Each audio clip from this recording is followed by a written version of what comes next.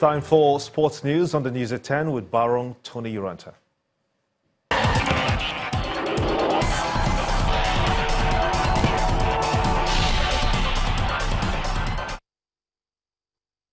Thank you, Gimba. South America is out of the World Cup.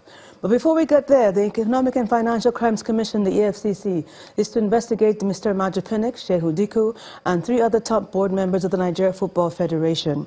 This follows a petition of the anti-graft agency received from former NFF Technical Director James Peters on May the 4th, 2018, who called for a forensic audit to be carried on the financial dealings of the NFF. Mr. Peters alleged that the NFF board members deposited funds outside the official accounts of the Federation, the central bank, and diverted same monies for fraudulent activities. He also stated in the petition that the private company owned by one of the NFF officials was used to collect over 40% of revenue from the numerous sponsors of the football body.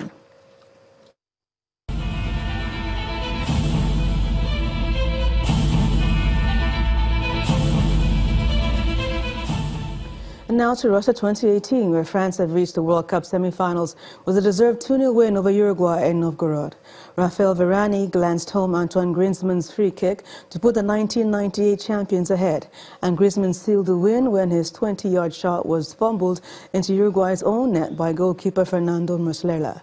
France goalkeeper Hugo Lloris made one of the saves of the tournament from Martin Sakeres' header with a fantastic one-handed diving stop. Meanwhile, England fans can rest easy after Mystic Meerkats, who live in Drayton Manor theme, predicted the 3 Lions to beat Sweden. England take on the Scandinavians on Saturdays in Samara in the quarterfinals of the competition, and the Meerkats think Gareth Southgate's team will progress to the last 4.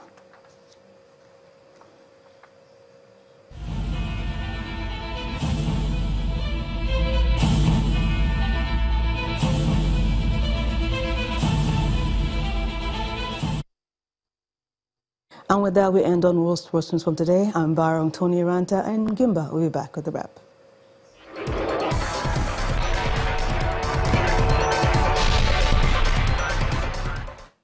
A former Thai Navy diver has died while taking part in efforts to rescue 12 boys and their football coach trapped in a flooded cave in Thailand. Officer Saman Gunan lost consciousness on his way out of the Tham Luang cave complex where he had been delivering air tanks. He was brought out by his partner, but could not be revived. Meanwhile, officials say that the oxygen level in the chamber where the boys have taken refuge has fallen to 15%. The usual level is about 21. The death of former Thai Navy SEAL Saman Gunan tragically shows the complexity of the mission of rescuing the 12 boys and their soccer coach from the cave. The conditions in the cave are tough. Once he placed the oxygen tanks, Petty Officer First Class Samarin passed out on his way back. His buddy tried to administer first aid, but he did not respond. We brought him to Chamber 3 and gave him more first aid, but he remained unconscious. So we delivered him to the hospital.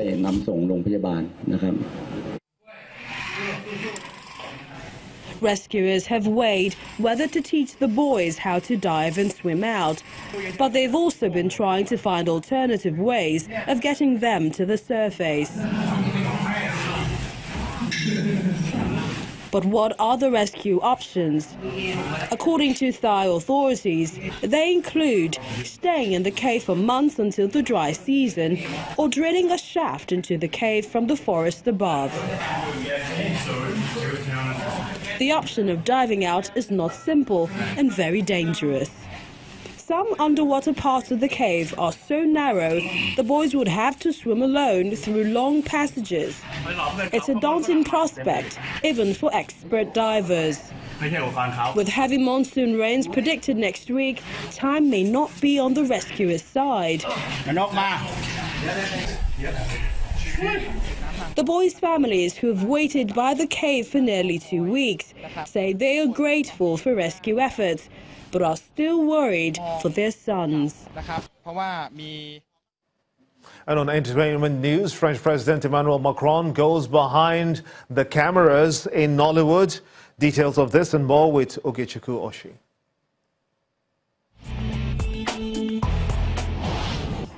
and welcome to Entertainment News, and here are your trending entertainment stories. Now, the visit of the President of France, Emmanuel Macron, to the new African shrine was laden with memories of cultural interactions with the different segments of the creative industry. And Hollywood took its own spot on stage with the vibrant visitor playing a part in a skit that expresses the true character of the Nigerian motion picture industry.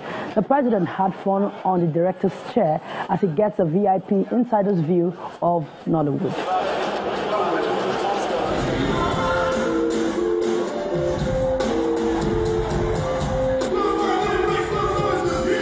Meanwhile, Tahila record star Chika 100% has explained that he doesn't expect singer Kiss Daniel to feel his copyright has been infringed on for using the signature tune in the track Yeba in some of his performances. While speaking to Entertainment News on Channels Television, Chika said although he didn't seek the permission from the former G Worldwide singer to use the signature tune, but he sees it more as an endorsement rather than exploitation of his creative works. We didn't go singing his song, we just touched, a little bit of the signature and went back to the song just to get the attention of the people. Ladies and gentlemen, I give you.